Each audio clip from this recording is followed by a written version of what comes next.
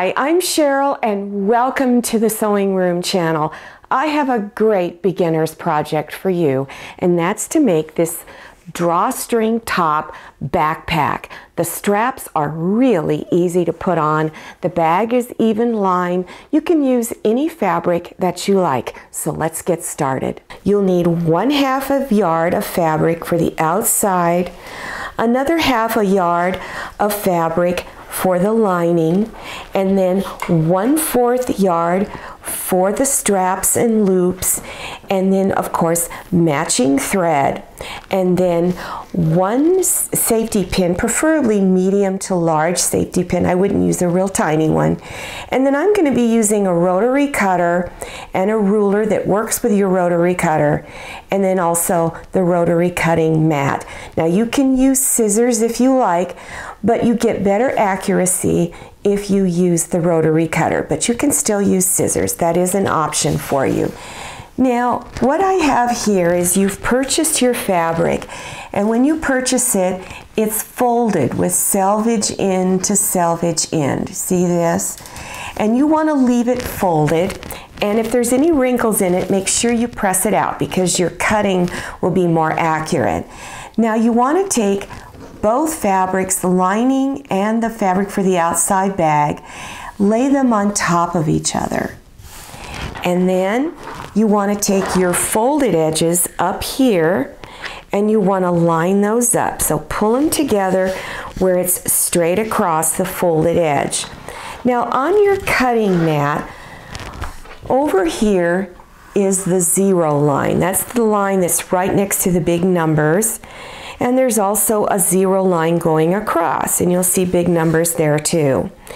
You want to take your fabrics and pull them past the 0 line over here.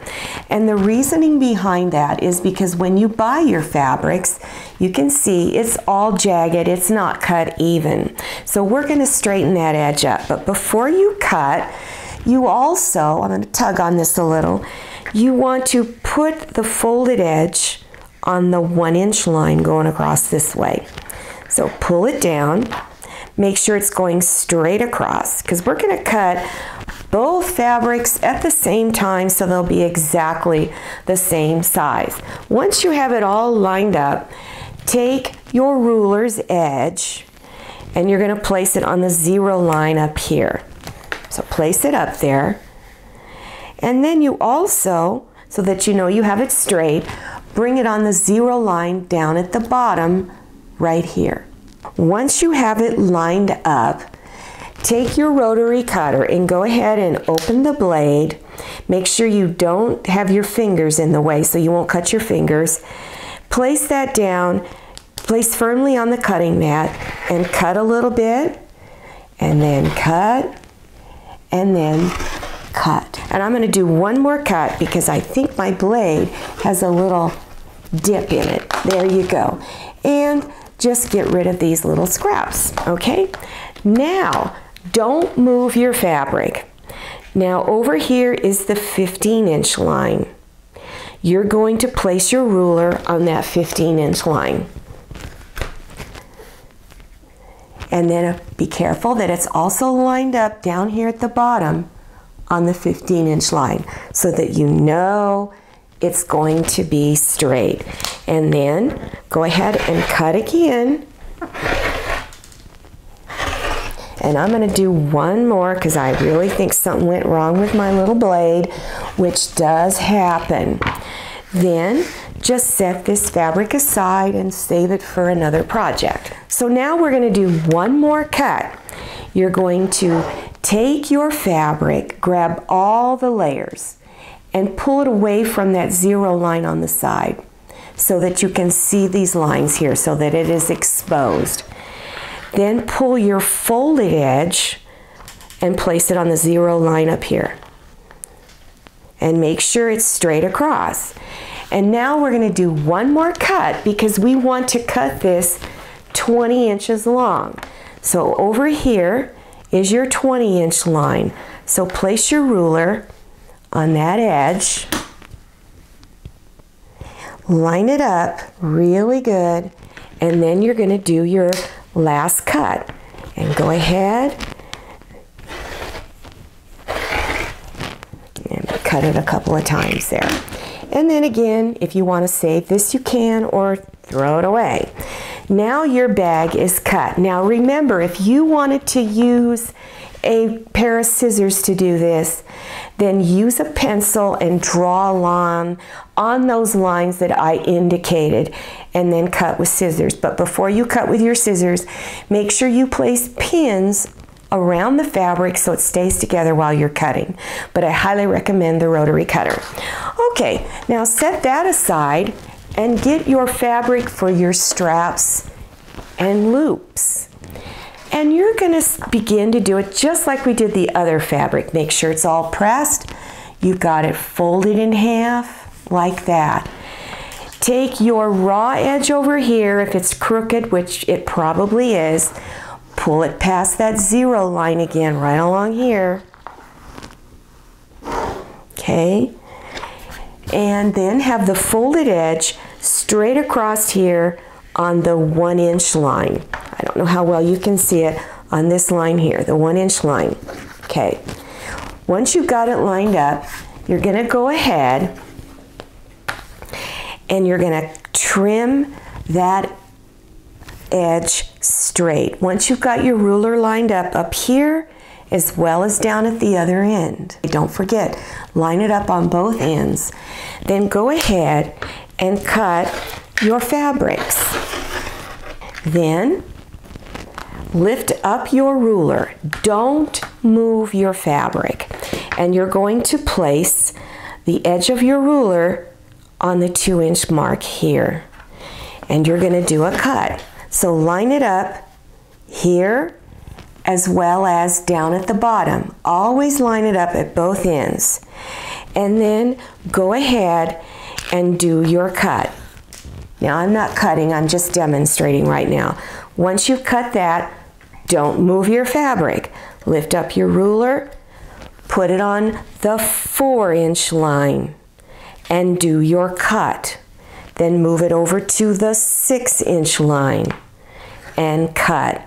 Your last cut will be on the 8-inch line. Now you have 4 straps, and with any fabric you have left over, then you're going to use that to cut out your loops. So you're going to cut out a strip of fabric that is 6 inches long and 1.5 inches wide. Then at your ironing board, you're going to press the fabric. You're going to fold the edges in towards the center. And then you want to leave a little bit of space in between the raw edges.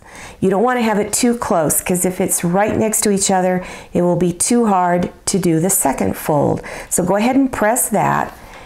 Then bring your 2 folded sides together and press again. Then you're going to do a stitch right across this edge. Now you're going to cut this in half. Because it's 6 inches long, just line it up on your cutting mat, 1, 2, 3, and then you're going to cut right there. Now you've got your 2 loops. Now take the straps that you just cut out, the 4 strips, and you're going to cut the selvage end off on all 4 strips. So cut that off so that your ends look like this. Okay, so we want to get rid of this white stuff. Now you're going to take 2 of your straps, 2 straps, and you're going to stitch them together. So you're going to bring the front side, which is your pretty side. Remember, the ugly side is the back side. This is the front side. Take those 2 sides, those 2 strips, bring them together, and you're going to stitch a 1/2 inch seam right along here. So stitch that together. Take the next 2 strips and stitch those together right here. So now you have 2 long strips. Then after that, you want to take each strip and trim it to 72 inches. 72 inches. Each strip will be 72 inches. Once you've done that, then you want to go to your ironing board and press those seams open like this on both of your straps. Then you're going to be pressing them, just like we did the loops. You're going to fold each side in towards the middle, and again, leave a little bit of space between those raw edges. I usually, because it's so long, I will press one side in down the strip and then go to the other side and press the other side in. Once you've done both sides, then fold them in half and press again. Then you're going to do a stitch along this edge. But one thing you want to keep in mind is you want to leave 3 inches open at each end. You don't want to stitch here, so you're just going to count over about 3 inches, 1, 2, 3, and this is where you will start stitching. Stitch all the way down, all the way down, all the way down to the end. When you get to the other end, you're going to stop 3 inches away from the other end. So we want to leave the 2 ends open. You'll do this on both of the straps.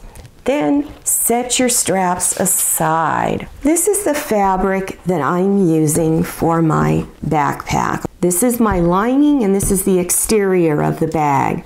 This is the front side of the fabric. Here's my back sides. You're going to take both pieces of fabric for your bag and bring the back sides together. So when you turn it over this way, the pretty side is showing. When you turn it over this way, the pretty side is showing. So layer your fabrics like that. So here I've lined them all up. There's my fabric for the outside of the bag. This is my lining. Then you're going to do a zigzag stitch along all 4 edges. So before you do that, place some pins along the edges on all 4 sides so that your fabric does not shift. After you've done your zigzag stitch, go to your ironing board and press all of the edges flat, because sometimes when you're doing your zigzag stitch, the edges might pucker a little bit. So you want to flatten those back out. Then at each end of the bag, you want to fold the ends 1/4 inch in towards the lining side, always towards the lining side. So you want to do both ends like that. See how I have them both pressed? Now after you've pressed, you want to take your bag and fold it in half.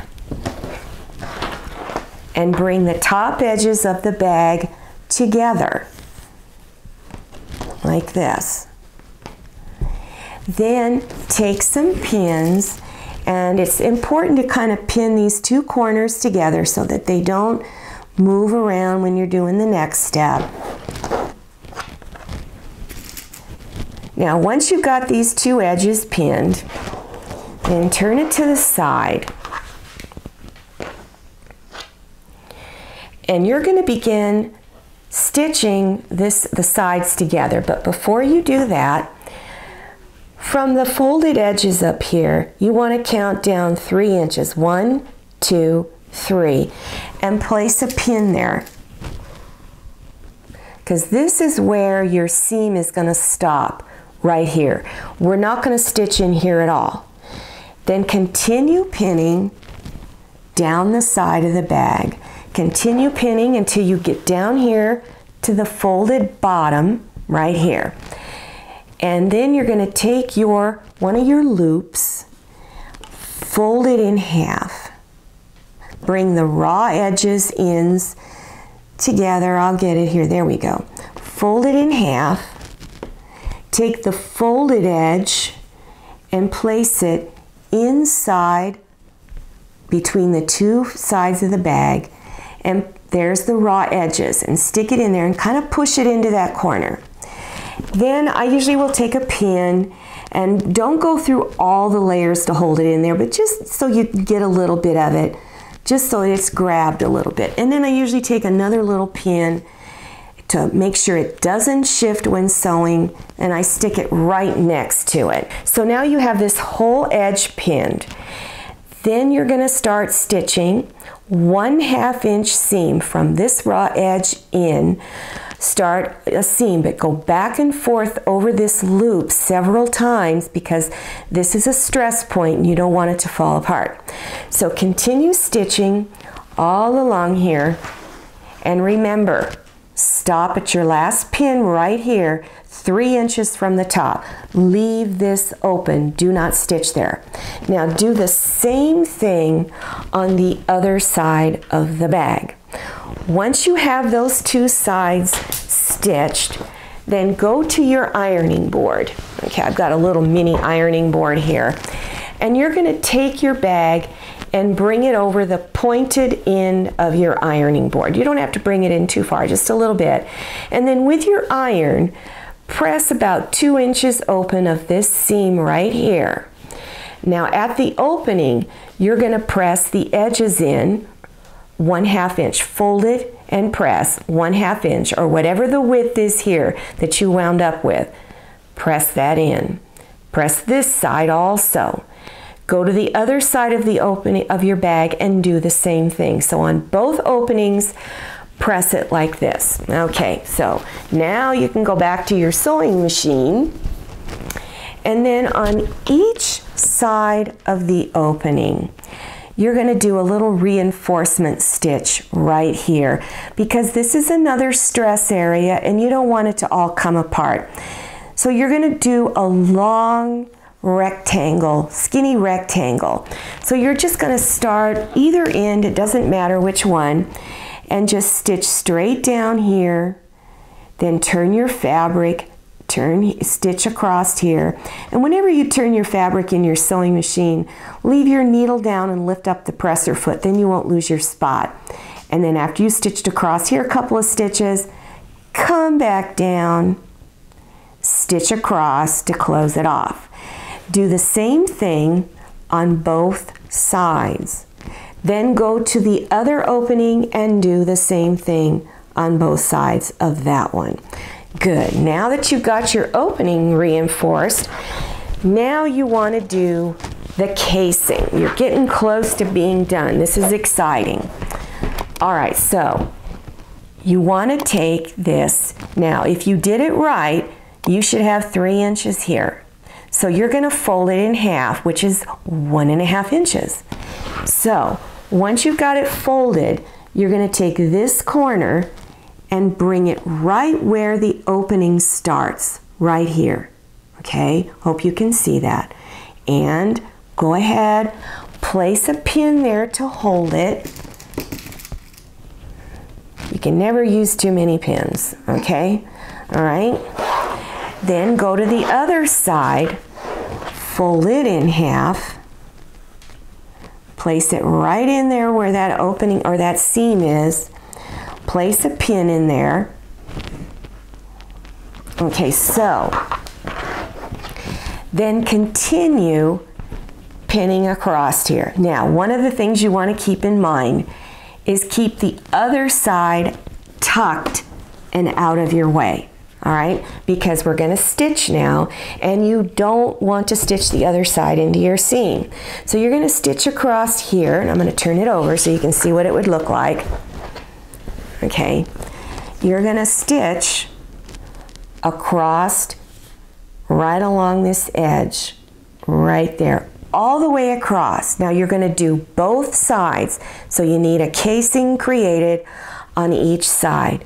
Then when you're done, you're going to reach inside of this bag, turn it right side out, and at each end, each corner, just pull on your loops to pull that corner out. Okay, let me get the other one if I can find it. There it is.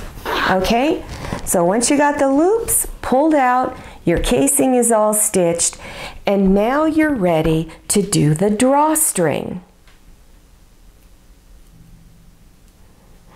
Okay, to put the straps into the bag, you're going to go up at your casing here. And take one of your long straps and put a safety pin near the end of it. All right, so now you're going to feed it through one of the casings. So take it and begin to push it in. And now I'm going to try to demonstrate how to do this. I have a bum right hand, so it doesn't pinch and grab very well. But as you push on the straight pin, let it gather like this, then grab it, pull on the fabric, and continue pushing on the straight pin, let it gather, grab, and pull. Okay, now if you're having a hard time getting it to go through the casing, maybe your casing is too tight, or maybe your straps were made too wide. So it's important that you have your casing large enough to accommodate the strap width. Now I'm sorry you're watching me struggle so much, but believe me, if you have two good hands, it goes really, really fast. Okay, so there, yay, I got it through one side. So pull it through a little more than halfway. Then turn the bag over. And now you're going to go through the other side and push it inside of the other casing. So take it and feed it through. And let it gather just like you did before. Straighten, let it gather. Straighten, let it gather. See, it goes to show you, even if you're handicapped, you can still do a lot of things, okay? When I lost the use of my right hand, it didn't stop me from sewing because I love to sew, all right? And I hope you learn to love to sew as much as I do. You can save a lot of money by learning how to sew. All right, so when you come out this end over here, go ahead and pull it through. Now you'll notice you have two ends of your straps coming out here. Now I'm going to turn this, and look, you've got the other wrapped around and looped around this end like that. Now this is the end you're going to start putting your second strap in. So you're going to put that safety pin on the other strap, feed it through here. Come all the way across over to the other side. Pull these two straps out of the way, then go in the other side and pull it all the way through to where you started. Now let me show you my first sample. This is what it's going to look like at each side. You'll see one wrapping around the corner and the other two straps out. And it should look the same on the other side. Now I'm going to go back to my other sample. So we're going to focus on this loop down here at the bottom. Take the end of your strap and open up your loop and pull it through. Take the safety pin off the other end. And you're going to open these two ends up. Remember how I said if you didn't stitch over them, well, anyway, I can't seem to get it open. But open both ends